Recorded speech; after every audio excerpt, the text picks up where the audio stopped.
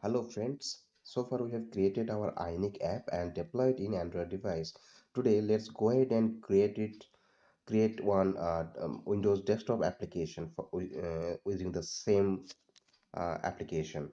So to do this we need to install the Electron. So you have to install the Ionic Electron. Just come to this website and copy and run the command.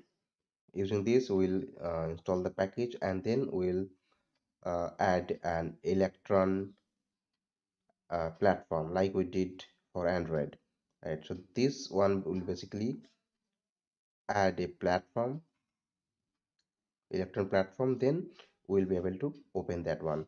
That will be very easy. But to create one exe file, hopefully you can do that too, but you need to have the Windows 10 at least, Windows 10, and there are some few requirements. I don't have Windows 10. I'm running this in Windows 7, so I'll not be able to do that one. So let me show you how to do that and just open that application in desktop electron mode. This command npx capacitor open electron, so this will open the electron version of uh, in front of us, and we'll see how this will look like. And using this we can definitely create any application as a Windows desktop app. Yes, it is starting up and this is how it looks like. Never mind, this will open first time, and then see the responsive is also working fine. Let's take a look at the functionalities. Yeah, this seems working perfectly. So basically this is a very simple way to create one desktop app using capacitor and the electron.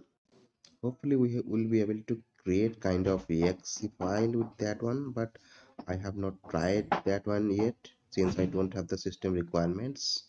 Come to publish section and you will see this is the guide. Here you need to have the Windows 10 system, the Windows 10 SDK. Just follow one by one this one. Hopefully this will work perfectly and you will be able to create the package and you will be able to run this one. That's it for this video. Hopefully this will give you some interest to look into this desktop application feature.